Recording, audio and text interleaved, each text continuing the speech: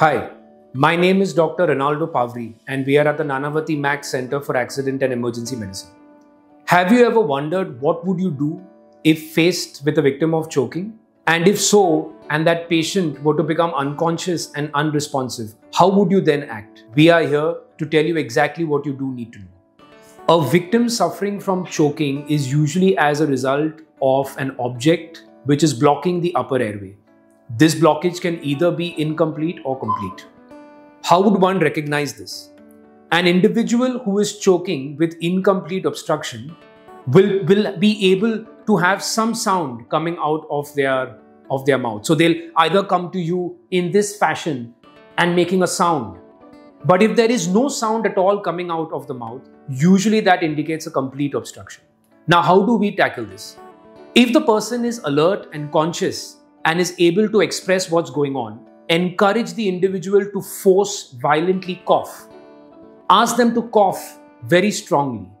Give it 3 times, like this.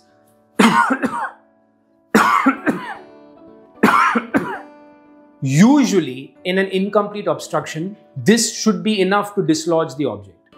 However, if this does not work, then you have to proceed into something we call the Heimlich Maneuver. The entire essence of the Heimlich Maneuver is applying force at the lower part of the chest to expel air from the lungs outside, hoping that the object then gets dislodged. To do the Heimlich Maneuver, you need to stand behind the victim. Keep in mind, for this to happen, your victim still needs to be conscious. This cannot be done in an unconscious victim. Place yourself behind the victim with the victim's back against you. Lock your hands in this fashion as so. And you need to place this at the solar plexus. So the solar plexus is essentially the dimple or the dip that you feel just beneath the chest and above the abdomen. Keep in mind, make sure that you do not encroach into the abdomen. So place it like so. Find the dip. So here in this mannequin, the dip is over here. I'll lock my hands this way. And then we are going to move in a backward, upward fashion in brisk movements like so. 1, 2, 3. I'll repeat this. We are going to move backwards and upwards in fast motions. 1, 2, 3. Usually, this should dislodge the object. If this does not happen, and if the victim then ultimately collapses and becomes unconscious, we then move into the second aspect of this first response, which is basic life support and cardiopulmonary resuscitation. Once the individual is unconscious, make sure that you've kept the victim on a firm and flat surface. Approach and ensure that you are safe to approach. At this moment, you need to elicit a response by tapping on the victim's shoulder hard and fast. At the same time, calling out to the victim by name. Hello, are you okay? Are you okay? If the victim does not respond, at this time, it would make sense to immediately call for help that's around you out loud. Help! Help! I need help!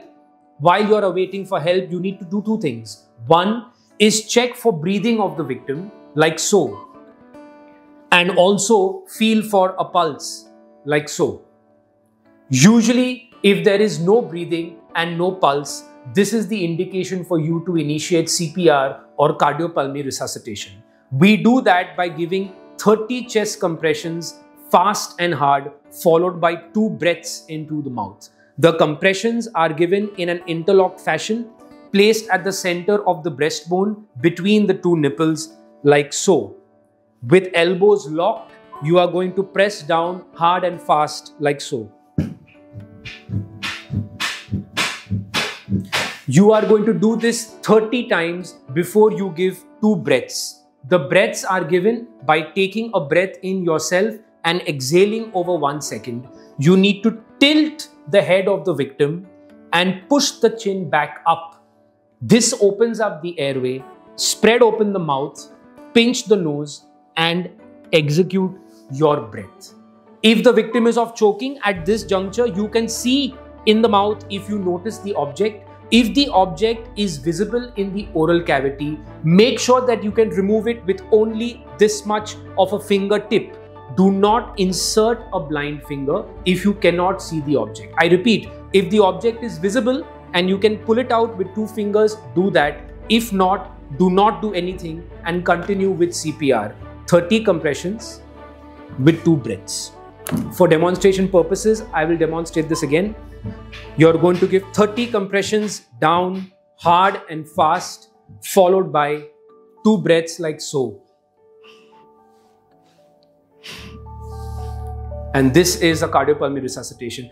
You give 5 of these cycles after you recheck the patient to recheck if the person is becoming conscious or if the foreign body or object has gotten dislodged from the mouth. If that happens, you need to tilt the victim over to a lateral position and wait for medical assistance to arrive. Thank you for watching this video. Please know that these simple yet efficient life-saving techniques work and they make a difference. We at Nanavati Max believe in right care, right away.